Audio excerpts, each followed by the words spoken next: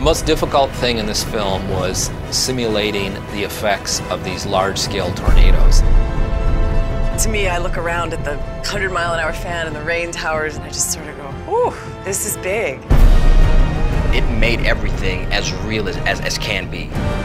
You're more reacting than you are acting. It gets you really the adrenaline pumping. It's so exciting.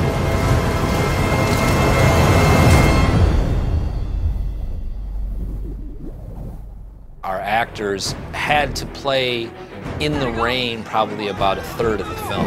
Trey, put the camera down and get on the bus! So I showed up one of the first days to set, and there are these huge cranes. I mean, the largest cranes I've ever seen. I was like, what are those for? They're like, those are the rain towers. And I was like, of course they are. It's great fun to get wet, and then after a while you're like, will you please just turn off that rain machine and stop throwing leaves in my face? Just surviving. You're literally thinking this is happening and you're trying to run to shelter. When I read the script, I read it for the story, and I thought the story was really kind of moving and touching and personal and human, and I wanted to be a part of it. And then we got into production, and I went, wait, I'm sorry, I'm wet from where to where? This was my first rain shot ever, which I've always been kind of worried about because I thought it would always be kind of miserable, but it's actually one of the most fun things ever.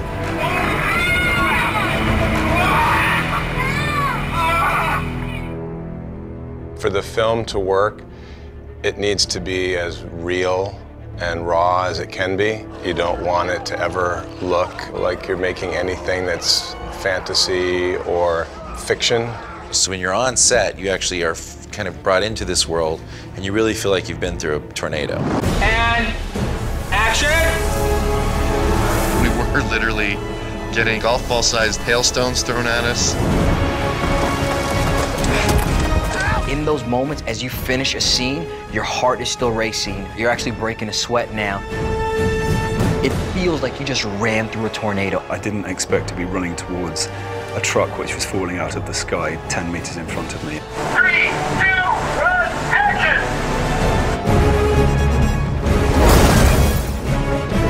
It's cool because there's not that much that we have to imagine because it's crazy enough just trying to get from point A to point B in the scene. All the actors were really game and did some amazing wire rigs with wind blowing and stuff like that. So it was great to see everybody, you know, stepping up to the challenges. They stick you on a rig, and some guy is holding onto a rope and jumps off a ladder, and you go, and it's a lot of fun. I mean, it is. It's a lot of fun. So I had this wire attached to my back and this harness that came around, and they're pulling me, and then up I went about 40 feet in the air.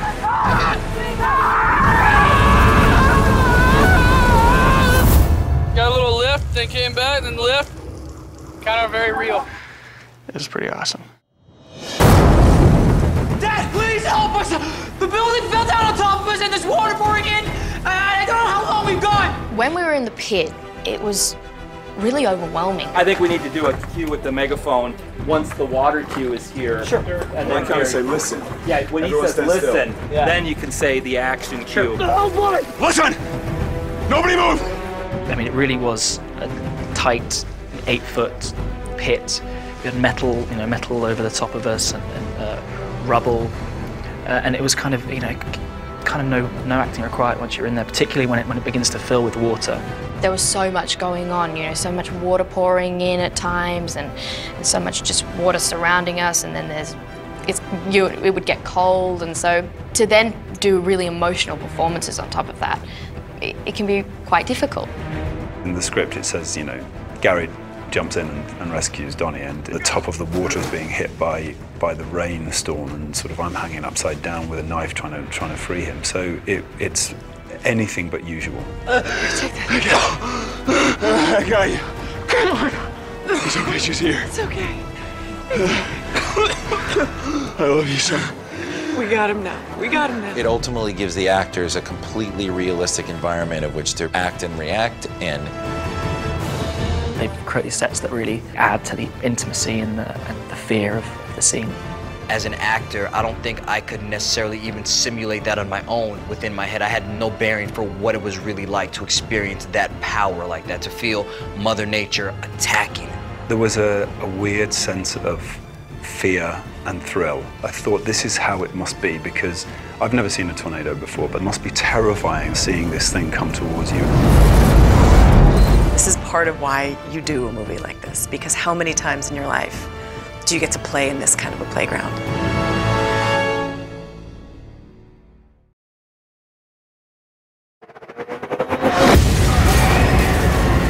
As an extreme storm chaser,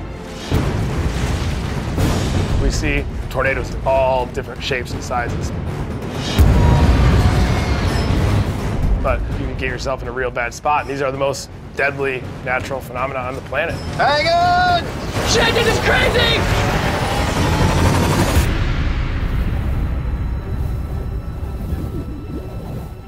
I have a lot of respect for the storm chasers who are out there doing work trying to learn more about these tornadoes. Every storm chaser has different goals. There are the storm chasers that are trying to capture an incredible video. Then the research storm chasers trying to collect that valuable piece of data inside a tornado that will help us better understand the mysteries behind them and try to realize just how strong the wind speeds get, especially right near the ground. But in this movie, this storm cell hangs around for 4 hours over one particular area. So there's a number of different tornadoes that occur during that system.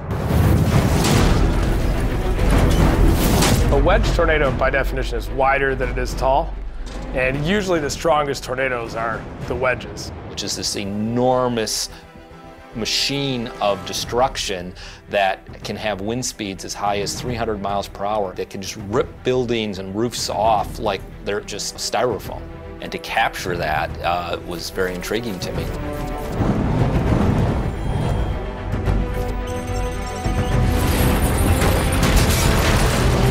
And there was an EF5 on April 27, 2011 super outbreak in Mississippi that dug a trench in the ground. That was 2 feet deep, 50 yards wide, and 500 yards long.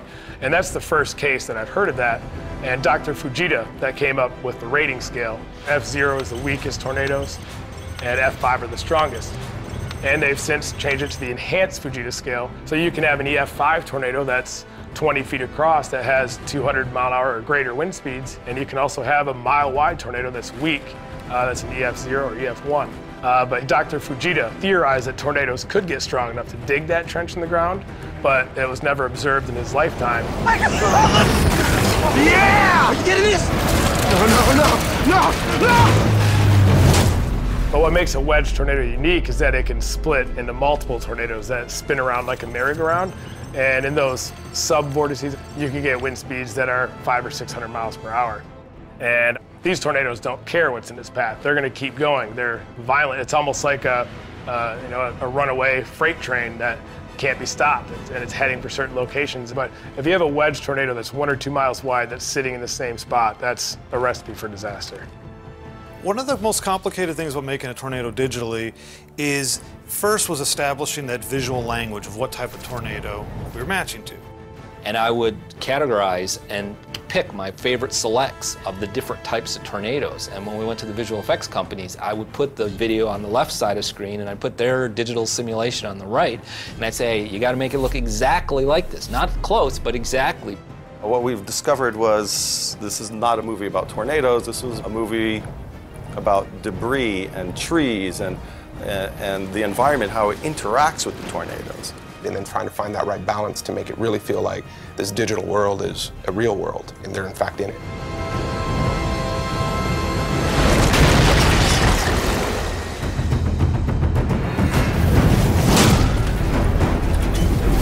And then another sequence is the rope tornado sequence, which is they're driving down the road and they see multiple vortices touch down in different areas, destroying houses and causing total devastation. And usually a tornado will go through a life cycle. It'll touch down, a lot of times as a cone. If the conditions are right, it'll expand into a wedge tornado. And as that dry air wraps around it and chokes it off from the storm, it'll tighten it up into a rope. And that's usually the phase just before they're dissipating. But you can also get some of the strongest wind speeds in rope tornadoes because they're very concentrated in a small area.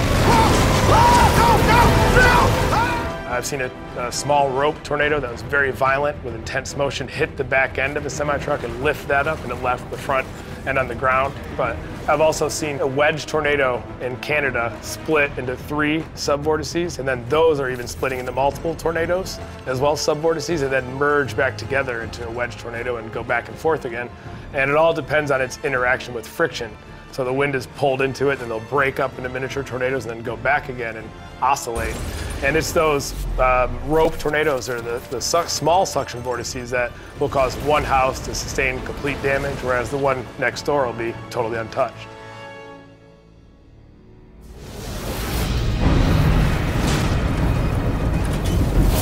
Then you have the fire tornado, which is actually a real phenomenon where when a tornado gets above a real fire, it sucks the fire up and creates a fire tornado. So over the hottest fires, you get intense updrafts as well, and it can tighten those into violent firenadoes. And I've always wanted to measure the wind speed inside a firenado, but when you get fire, you've got bigger problems than the wind speed. I've also seen a tornado, for example, in southern Mississippi at night that hit a gas station, and it also hit a power grid, and you just saw these explosions, and they quickly get engulfed by the tornado, and it's so amazing scientifically that it really is almost like a living, breathing organism. And that was probably one of the more challenging things, because effects companies have been able to get realistic fire. But the problem is, when they put all the forces in their simulation to actually be realistic of what the tornado would be at those forces, it looked totally fake, because it was almost hyperactive the way the wind was blowing the fire so much. But there is internet reference of an actual fire tornado that we use extensively. We wanted to make sure that that fire looked, and the audience believed so much that that was real.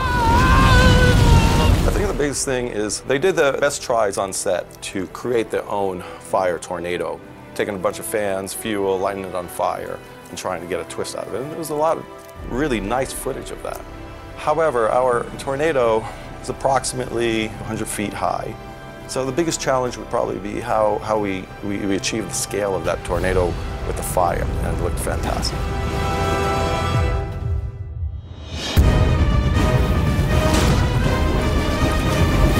It's supercell storms that produce the strongest tornadoes, and as an extreme storm chaser, those are what we're interested in. And supercell storms are also capable of producing massive hail, baseball, softball size. We've even seen hailstones 7-8 inches in diameter from supercell storms, because updrafts are so intense. They suspend the hail in the atmosphere until they're too big, then they fall out and shatter windshields of storm chasers underneath them. The strongest of tornadoes almost have a mind of their own. And so I've seen tornadoes that had a bunch of tornadoes inside, and then it'll congeal back into one tornado, then new ones will form, and it becomes very complex with a tornado. It's not just a solid tube, but you'll get all kinds of spin-ups and different vortices of all shapes and sizes and strengths. In our film, you get the unique meteorological events where you get the right storm front, and you get the right humidity and temperature and all these aspects that can basically create the perfect conditions to propagate an enormous wall cloud, which is basically the beginning of a tornado. And that supercell then rotates, and if the winds and the humidity and temperature and all the factors are correct, it will develop into a tornado. There they go. They just converged. We are looking at wind speeds inside the funnel at over 300 miles per hour. This is definitely an EF5. When we were making this movie, we were talking about having this be a mile-wide tornado, and, well, when we were finished shooting and in post, a real tornado occurred that was over 2.5 miles wide. So our imagination of how big these storms could be, well, Mother Nature created something even bigger. The largest tornado was last year in El Reno, Oklahoma. It was the widest tornado in recorded world history at 2.6 miles wide. And we were inside that one with our armored vehicles, and there's a merry-go-round of suction vortices. There are big cone tornadoes, small ropes spinning around violently like a merry-go-round. And we were in the back side of the tornado, and it ripped our hood off, removed the hood, and we never found it again. It never hit the ground and shot off like a Frisbee. And we went back and looked at the damage and never found it. But that tornado was very unpredictable, because it expanded from probably a quarter mile wide, half mile, to 2.6 miles. And it was horrible, and it was very violent and a freak of nature, definitely. Some may argue or debate whether it's because of climate change, but all we know is that in the last decade or so, we've had huge enormous, unprecedented storms that have wreaked havoc with tons and tons of communities. So it seems like the extremes are becoming more. When there are storms, they're stronger, there are more of them, and when there are not, you get drought conditions. But that's also an extreme. You know, the storms aren't the only extreme, but the absence of storms can be just as much of an anomaly. But when those storms are happening, they're getting stronger and causing more loss of life.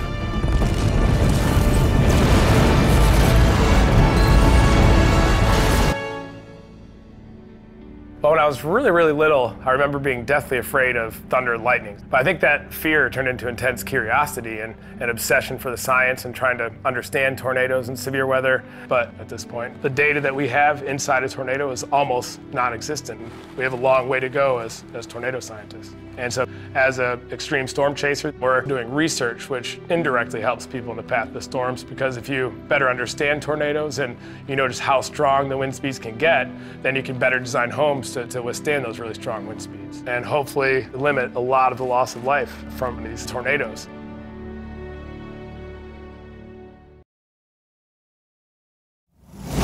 We have multiple vortices touching down. Hold on, boys. Wait, there it is, right there on the left. Titus versus tornado. Let's take a tour of the ultimate storm chasing vehicle, the Titus.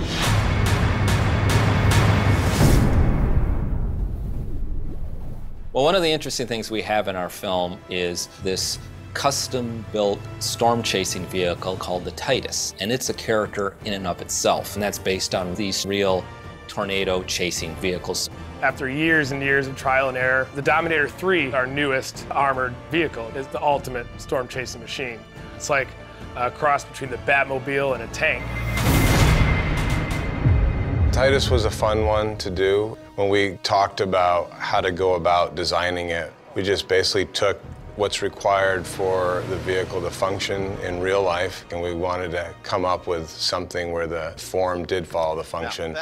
As real-life storm chasers, the whole reason we built the vehicles is to get into tornadoes and measure the wind speeds inside of the strongest tornadoes. And we've had this thing in EF4 tornadoes. We measured wind speeds near 200 miles an hour. And if I'm going to be in any vehicle, actually any shelter inside a tornado, I'd want to be in the Dominator 3. So we got a lot of inspiration from real storm chasing vehicles, and we wound up having it built at a company called Custom Creations here in Detroit, and they did overall a phenomenal job. So it looked fantastic, but unfortunately it had some problems with it. Well, it leaked. Yeah, it leaked pretty bad on the first day. The first day of photography, Matt Walsh was in the Titus. I tell him, turn the water on, everything's going, and next thing I know, Matt's supposed to say a line, and he's like, "We've got a breach." It was like you were on the underneath decks of the Titanic. It was just you're trapped, buckled in, and there was so much water coming. It's like, I don't think we can use this. So it was to the point where Todd Garner said, "I want you to paint a tiny little shark on the back of it. This is our Bruce, like in Jaws." But I learned later on that the storm chasing vehicle from the storm chasing show, he was interviewed and asked if it was weather tight, and he said no, it leaked like crazy. So we were right there with that. And we have a backup Titus, which is pretty good, but she leaks as well. And actually some of the crew lovingly referred to them as Hepatitis A and Hepatitis B. It's actually the debris inside a tornado that's more dangerous than even the raw wind speed, because you add that much more momentum when there are things flying through the air, and it can be very dangerous. So the exterior of the Dominator is 16 gauge steel with a polyethylene Kevlar composite spray on the outside. And we tested it by shooting 2x4s at the Dominator, and with that extra coating on the outside, it prevents projectiles from going into the cabin. It also has an aerodynamic outer shell, so no wind can get underneath and lift us. And we added hydraulic spikes that will drill into the ground 8 inches and fasten us to the ground and prevent us from sliding. So we get in the path of the tornado, drop it flush to the ground like this, and let the tornado move over us. Hey, drop down! Stop! Stop! Stop! We're inside down! And the Dominator 3 has actual true bulletproof windows. So you press a button right where the tornado's about to hit, and then these protective windows pop up. Even if you had a shoulder-mounted grenade launcher, it wouldn't penetrate the windows and might cause other problems. So Titus needed to at least look like it could withstand 200-mile-per-hour winds, which made it a very broad, low-slung, sloping vehicle. When Titus first arrived on the set, the whole crew was completely blown away and excited. The production design was incredible. It is armor-plated. It looks exactly like what you would think the state-of-the-art tornado chasing vehicle would be. It's about 12,000 pounds, half-inch steel plating, so there's nothing really going to get through it. Had to have a turret on top, not unlike a turret on a tank, but this one's for photography purposes. Which gives us a 360-degree view of outside. Because Pete's goal is to be right in line with a tornado and be able to get a shot looking inside the funnel of a tornado. We had these wheels custom made by KMT. It's really a custom look. And the mini weather system gives us all our data in the Titus itself, and the glass is bulletproof essentially. Oh my God! Well, what makes her really special are these grappling claws. These are the outriggers, giant claws. They come out, then they extend, then spikes go down into the ground and anchor it. We're not going anywhere with those suckers dug in. But in the end, it held up great. It could probably run for 100,000 miles the way custom creations built it. The Titus is shot as much from the inside as it is from the outside. So our set decorator, Brana Rosenfeld, met with one of the premier storm chasing scientists who gave her all the information on what kind of gear would be in there. And so we tried to follow that as closely as possible. We find our tornadoes using all the information available to us.